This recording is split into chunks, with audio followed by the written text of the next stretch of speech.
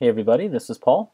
In this video I'm going to be explaining the argc and argv that are sometimes passed in as parameters to a C or C++ main function. So you may have written C or C++ code before and wondered to yourself, what is argc and what is argv? Why are they there? Well, in a nutshell, argc represents the number of things that you entered into the command line when running this program on a terminal. argv is an array that holds the string values of the things that were entered on the command line when running this program. So if that doesn't make sense, don't worry, I'm going to explain each of these step by step. So first, let's take a look at argc. So since this is a C file, I'm just going to print the contents of argc by calling the printf function. And then I'll say argc is equal to some integer. So this %d right here in the side of the printf function represents that we're going to be supplying this string with an integer value, and then we specify what integer we want to supply it after this end quote here by saying comma, and then the name of the variable that holds the integer value that we'd like to place right here. So in our case, we want to see what's inside of argc. We'll end that with a semicolon, and then we'll go ahead and give it formatting by putting a new line here. We'll save this, and now notice here I'm in a directory which I've named args, and if I type the ls command, we can see that inside of the directory I've got args.c, and args.c is this file that I have open here. So we're going to compile args.c by saying gcc, and then the name of the C file we want to compile, which is args.c, and then we're going to give it a -o flag, which allows us to give our executable file a unique name, and I want to give our executable the name add. So I'm going to press enter now, and now if I type ls, we can see we now have our new executable named add inside of our directory. So let's go ahead and run this new executable and see what happens. So /add, and here we get the output, argc is equal to 1. And that's because we entered one thing when running this program. We entered the prompt itself. That is the one thing that we entered to run the program. So I could enter more things. So I'll do /add, and I'll say Paul programming. So here I'm entering one thing. Here's a second thing I'm entering, and here's a third thing. So when I push enter, we should see the value 3 inside of argc, and sure enough we get the value 3 right here. So if I wanted to modify this a bit and just take off the programming here, we should get the value 2. The prompt to run the program would be the first arg, and Paul would be the second arg. So we've got 2 args right here. So argc just represents the number of things that we entered into the command prompt when running our executable. So now let's take a look at this argv here. So argv is an array, and in the C programming language, a char star is a string. So you can think of argv as an array of strings.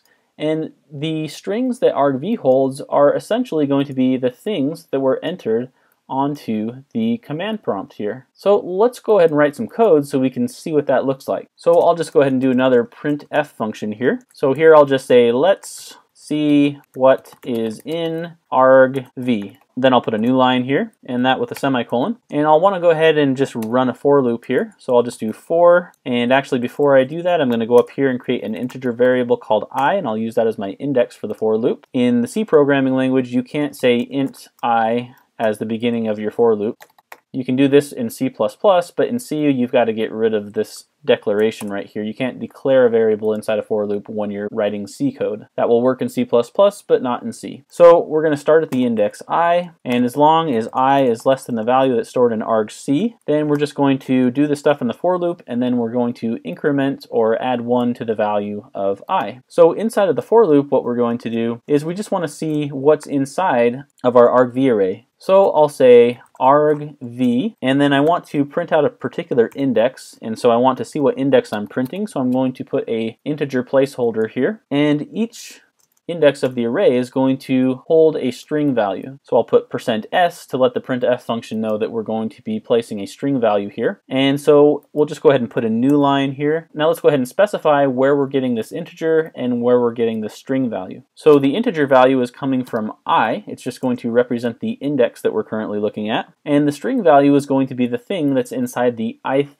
element of our argv array. So I'll just say argv, and we're going to look at the ith element of that. So now I'll go ahead and save this. I'll go ahead and type the clear command here. Now we're going to recompile our program. So I'll say gcc args.c -o add, and now we'll go ahead and run our executable one more time. And here we've got one thing. It's the prompt to run the executable. And we can see that we've got the value of argc is 1, and then in argv index 0 we have the thing that we entered here to run the program. So that's pretty cool. Let's look at this again with some more arguments. So let's say add 4, 6, 8. So now we can see that argc is 4. We've got 1, 2, 3, 4 things that we entered onto the command line when running our add program. And now we're going to see what's inside of the argv array. Well, argv index 0 holds the prompt to run the executable. argv1 holds the 4, argv2 holds the 6, and argv3 holds the 8. So you can see that each of these just got placed into the indexes of the argv array. Now, just to kind of help demonstrate what we can do with this stuff, let's go ahead and have our program add the values that are stored in argv index 1 and greater. So to do that, we don't really want to look at what's in index 0 anymore. We're going to start with index 1 because those are going to be the numbers we're going to want to add up here. And so we can go ahead and continue to print out what is inside of our argv indexes. But let's create another integer variable here. We'll call it sum, and we'll initially set it to 0. And what we're going to do is every time we enter this for loop, we're just going to say sum is equal to itself plus whatever is contained in the ith index of argv. But the ith index of argv is actually a string and sum is an integer, so we're going to convert this string to an integer by just passing it into the a to I function.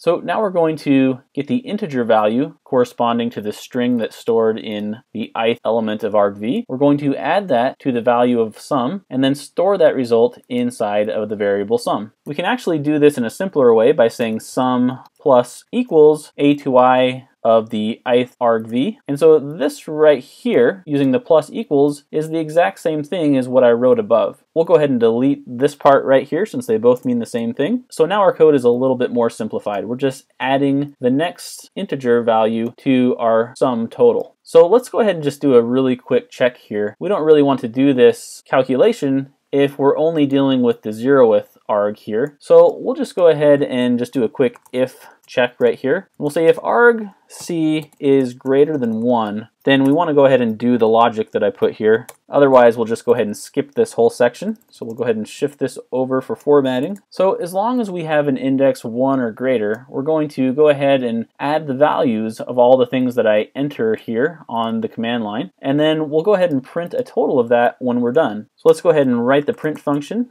To print the total, we'll just say total equals, and it's going to be an integer value. We'll put a new line, and let's go ahead and tell it where we want that integer value to come from, and we want it to come from the sum variable. I don't have anything really checking to see if I'm entering integer values here. I could enter a string or a floating point or something like that, but if you were concerned about making sure that these were actually integers here, you'd want to put some more checks into your code to make sure that's the case, but I'm not going to worry about it for this program. Let's go ahead and expand this window a little bit since we're kind of cutting off the code right here. And we'll modify this window size also. So let's just go ahead and save this file now and see what happens. So we'll say clear, and now we'll just compile it one more time, gcc args.c -o add. Now if I do /add and push enter, it says let's see what's in argv, but then it goes and it checks and it sees, okay, argc is not greater than 1, so it skips this whole section, so that's working fine. So now let's go ahead and run our program, and we'll give it some integer values to total up for us. So we'll say 3 and 2 and 5. So that should give us a value of 10. So we'll push enter. You can see the value of argc is 4. There's 4 things here. Let's see what's in argv. This time we're not printing index 0 because we changed this to 1. So we start with that index, start with index 1 here, and we print index 1, 2, and 3. You can see 3, 2, and 5 are stored in those indexes. And if you add 3 plus 2 plus 5, you get the total of 10. So we can try it with one other thing right here. So let's just change this to a -2. So 3 plus a -2 would be a +1, plus the 5 would give us us a +6. Push enter, and we can see everything looks fine. argc is 4, argv1 holds 3, arg2 holds the -2 that we changed here, and argv3 holds the value 5, and the total is 6 when you add all three of these together. So anyway, that's an introduction of what argc and argv mean when you're using a C or C++ program. Thank you guys for watching. Have an excellent day, and if you haven't already, don't forget to subscribe.